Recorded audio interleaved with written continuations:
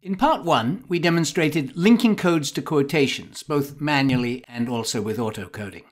In part 2, we complete codes as components by demonstrating the different ways to organize codes, and then review the actions specific to codes, linking codes to memos as well as to quotations, linking codes to other codes with a relation, grouping codes into code groups in order to filter, and finally, interrogating codes. Codes in ATLAS.ti do not come pre-organized in any way. They come in a simple alphabetical listing, as you can see here, and all have the same status from a technical point of view. Any organizing is done by you, based on the needs of your analytic tasks. This is a great advantage of ATLAS.ti, putting all control of the organizing of codes and the development of coding schemes in your hands, rather than providing any auto-organizing tools that would not be in the spirit of 5-level QDA, which wants to keep strategies and tactics clearly distinct. Page 82 describes how you can take advantage of the 4 ways currently available for organizing codes in increasing order of sophistication: coloring codes, using prefixes, putting codes into code groups or smart groups, and linking codes with named relations. We'll just look at the mechanics here, and I'll start with the simplest organizing tool, to use colors. In this project, whenever the interviewees were referring to their clients' attitudes rather than their own attitudes, I coded their quotations to the code client in addition to the other codes that I used. And I could draw attention to this by making this code, say, red, and now whenever I see that code, it's going to show up in reports and in the margin area as red. For example, I'll retrieve all the quotations for this code and go to just one, and you'll see here that the ones that have client associated with it show up with a red tinge. If I print out a report of all the quotations attached to the code client, you'll see that there's a color coding there as well. No actions can be taken on these various colors, other than serving as visual clues, so that's why it's the most straightforward way to provide some kind of organization. Here's a project that uses the colors in a more comprehensive way. This is the case illustration project from Chapter 8, Elizabeth Pope's Dissertation Literature Review. Here Liz has not used the colors to tag or highlight certain codes, but to assign a color to every code in a category. She did this because these colors conveniently correspond to similar color markings she uses in her hard copies of the literature. We can also see she's used the second way of organizing codes, prefixes. A prefix refers to the first one or several characters or letters of the code name. Here she used an abbreviation of the category name, which served to group the codes in the categories in the code list, rather than having them all in one long list in strict alphabetical order. So these are the codes for adult learning theory. These are all the codes for the challenges. She used both ways to organize her codes, both colors and prefixes, because she used them for different purposes. The colors to match the individual codes to her hard copies, and the prefixes to organize the presentation of the list of codes in these convenient groups. Here's a project that uses symbols rather than abbreviated names as the prefixes of the codes. This is convenient when you have sets of codes that serve specialized purposes, because the symbols sort before letters or numbers, and so putting symbols as the first character allows these groups of codes to sort at the top of the code list completely separately from the alphabetical set of codes. This is a project about elder abuse. There are several sets of codes here that serve as tags that we use to code the quotations of the elderly patients.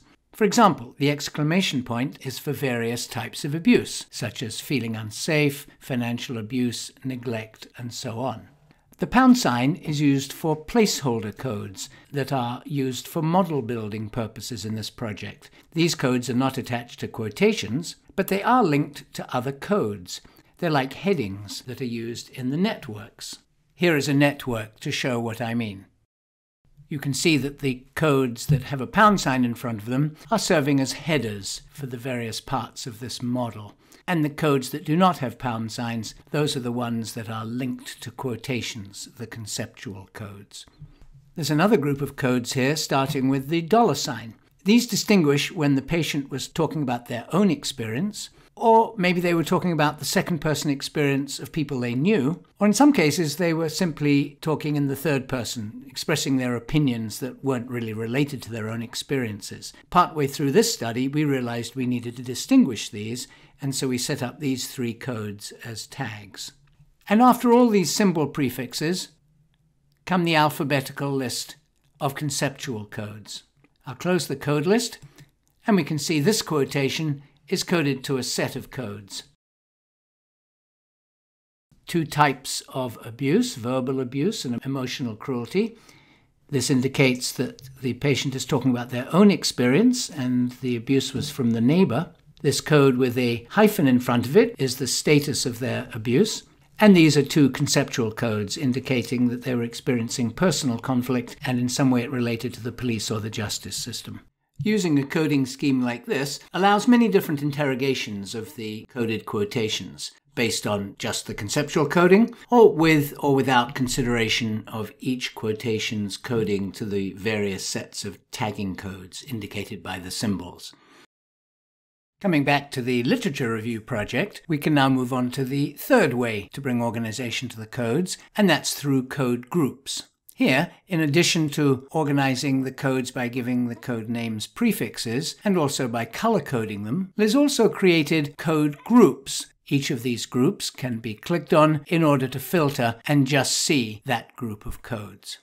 Code groups and code smart groups work exactly the same as document groups and document smart groups, which I discussed in the component orientation video on groups. The final way to bring organization to codes is to link them together in order to form a higher level organization of a group of codes.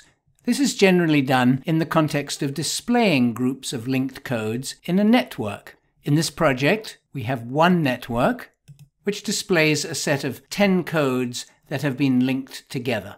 We'll go into linking codes and displaying them in networks in much greater detail in the component orientation on networks. Finally, let's look at the actions specific to codes. We've already discussed linking codes to quotations. Codes can be linked to memos in a similar way. We just discussed linking codes together with a relation, which we'll look into in more detail in the video on networks. We've discussed groups in this video and much more extensively in the video on groups and smart groups. Now we can discuss the different ways that we can filter the list of codes in order to focus attention on some rather than others. I'll open the Code Manager again, and we've already seen how we can filter the list of codes using the code groups. For example, if I click on Dialogue Theory with 10 codes, I'll only see those 10 codes.